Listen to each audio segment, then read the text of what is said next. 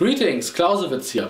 So this video is like an additional video about the Macedonian phalanx and about two topics which came every time up when it's about the Macedonian phalanx. The first one is a question or a debate, and the debate question is are the pikes, or were the pikes of the phalanx basically the ones which will be more upwards, if it's a good missile protection or not?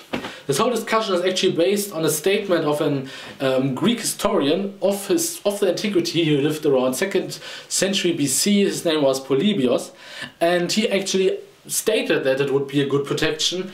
I have now to say against errors. This is what I read, but this is like, could be a translation mistake or interpretation mistake. I don't know if he really said error in his text or if he said missile or something like that, because this would kind of change the topic here. But this is where this discussion comes from, because actually when people say it is a good protection against missiles, it's just the argument is Polybios stated it.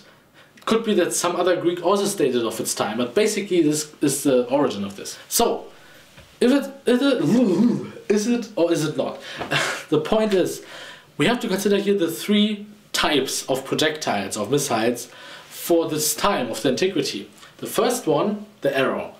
The second one is the javelin. And the third, the slingshot, the stone basically, for a sling. So, and now we have to consider what effect could have like a wall of spears, or basically like a forest of spears, could actually have on this kind of projectiles. If you look at arrows, an arrow, when it would really fly in this angle from more above, it could actually hit or glances against some pikes and then shift around and would hit with this part behind, more like another pike, and he would really have this dung dung dung dung dung effect that actually loses the most of its speed, the most of its power therefore, and would not injure somebody or injure him less. But we have to keep in mind that actually most of the time projectiles wouldn't be applied en masse in a big angle. It was more like in a direct approach, and even not so big angle often. So this is where I say, if it's really in this angle where they would hold the pikes in this fashion and it would come from there, I don't see a big point, because it would fly towards them. But we have to say, they weren't unprotected. They had armor, they had a helmet, a shield here. So even if it would come through unhindered, in most cases the armor would do its job. But it could be an additional effect, additional defensive, that some arrows would be actually glance off and would be actually protected, lesser men were injured. The same effect could apply on javelins, but a javelin is much more heavier than an arrow and longer. So even if he would like glance around, and even if he would just fell down on me, he could still injure me through its weight. It's just if I take a simple knife, and not mean a butter knife or so, but really like a kitchen knife, and you would drop them, they could still penetrate your foot or whatever, or they could still like injure here. And now you have to imagine this with some hundred of grams, or even like half of a kilo, or even more of a javelin. So this could be actually pretty dangerous. And even if it's just fell with a wooden shaft on you and then would like fell over, it could then injure still a guy next to you. So I would say against javelins, no, most of the time not. Even javelins were kind of direct thrown, not like this. It's not like Olympical javelin thrower, so it's really, I want to hit with the most speed I can my enemy. So, and slingshots or stones, for sling stones, I'm not really sure if there are two different things, but basically sling projectiles. They were very small, basically. They could be bigger, but if they would be big, that it would hit a spike, it would be so heavy that it still injure you or still hit you, basically. And they are small, they're very fast. Even it would glance against one pike, it just would alter the course, the direction of the slingshot. So basically, no, it's not a good protection against slingshots, stones. So to summarize this for the question, I would say overall it wasn't a good protection, basically no.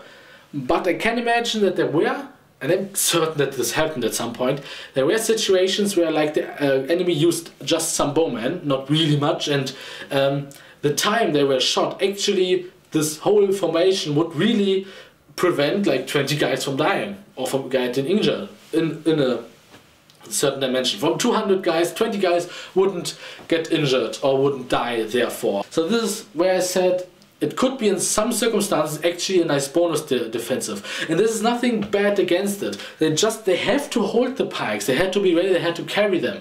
So to lift them up or have them lifted and use it as additional protection is fine, but actually it's nothing where you can say, oh, we don't have to consider enemy skirmishers or enemy bowmen and everything, our pikes will protect us. This won't help much. Because if they are unhindered, the skirmishers, they would come very close to you and just shoot you in the face out of 5 meters or so. You need their own skirmishers or light infantry, which is pretty fast, or even cavalry, which is even faster. These are skirmisher these are anti-skirmisher methods. So basically, it's not an overall good protection against missiles. So the second topic is the phalanx, the Macedonian phalanx versus the Roman legion. Often referred to the famous Battle of Pydna, where actually the Macedonian kingdom lost against Rome many years after Alexander the Great and everything, and Rome then had the hegemony over Greece.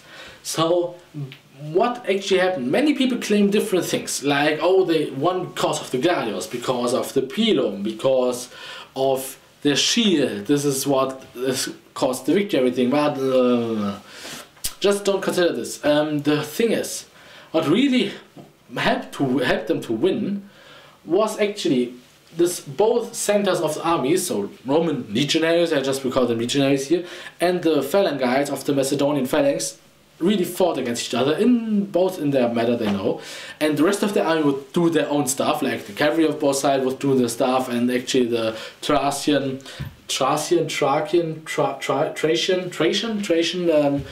mercenaries and auxiliary would fight against each other and everything. But the thing is, actually the Roman army, or the Roman legionaries, were pushed back. They couldn't advance, they didn't die. This isn't what the phalanx is for, this is what I explained in my first video. But they hold them off, they bound them, and they pushed them away. This was what they had to do. They had to, to prevent dying basically, to go slowly away and away. And so the phalanx pushed them away. Basically they did their job. This is what they had to do. They were very effective, more effective than the Roman legion here.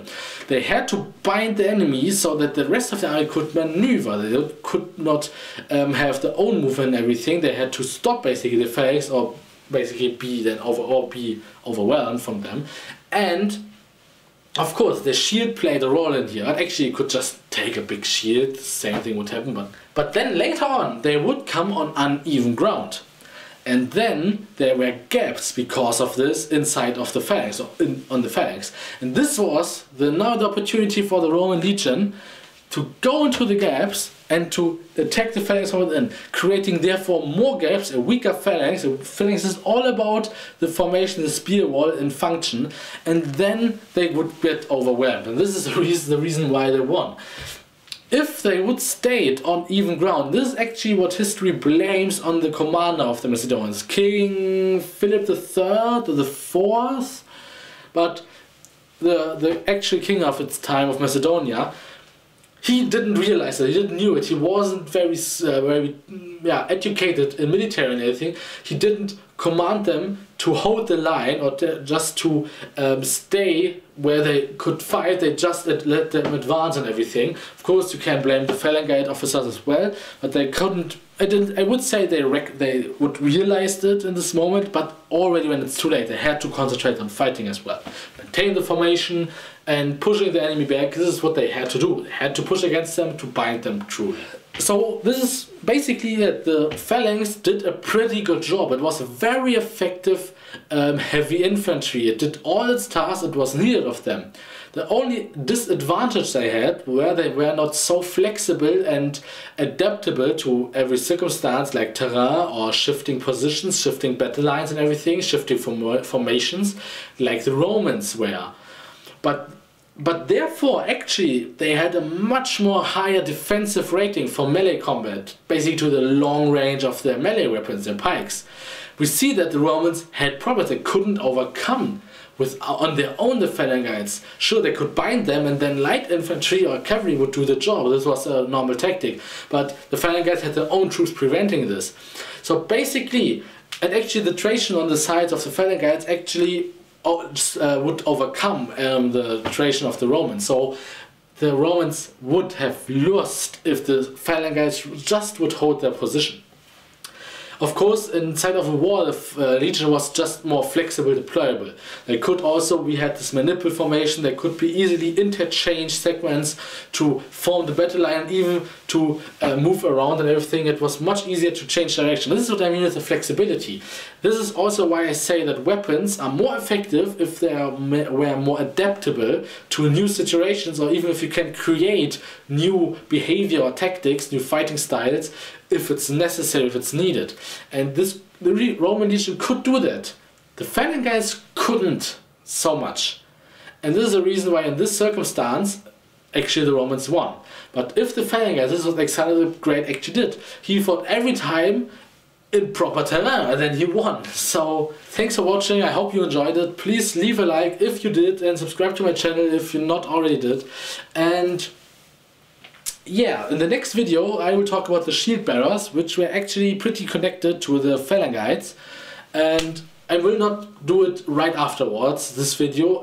First I will make a video about bows in the age of firearms and everything, just something I want to make, and afterwards I will continue with this, and it's about the shield bearers then. So hopefully see you soon.